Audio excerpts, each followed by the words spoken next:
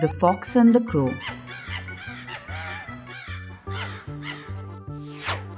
Once upon a time, there was a very clever fox who lived in the forest. One day, the fox was hungry and really wanted to eat something sweet. Just then, he saw a crow sitting on a branch with a cream biscuit in his beak. The fox's mouth started watering on seeing the biscuit, and he started thinking of a way to get it for himself. The fox stood under the tree and said to the crow, "Dear Crow, the Lion King told me that you sing beautifully, but I have never heard your voice. Will you sing a song for me?" The crow was so pleased by the fox's flattering words that he immediately opened his beak and began to sing.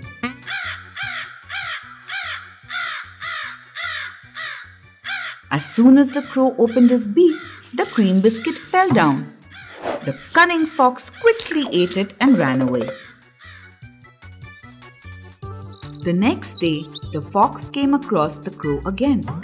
This time, the crow had a piece of cake in his mouth. The fox wanted the cake too. It looked delicious.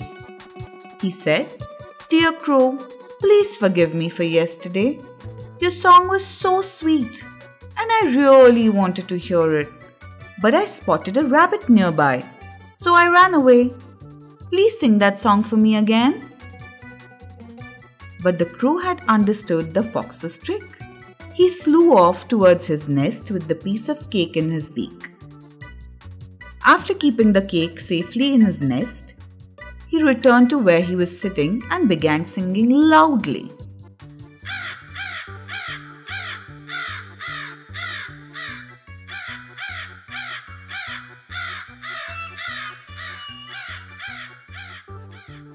The fox could not bear to listen to the crow's voice and ran away feeling very annoyed.